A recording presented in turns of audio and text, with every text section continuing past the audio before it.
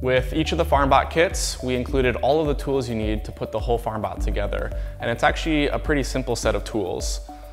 We have the 8mm and 5.5mm box wrenches. These are used to tighten the M5 and M3 lock nuts.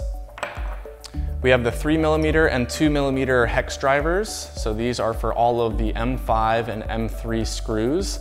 We also have some M4s that use these tools as well.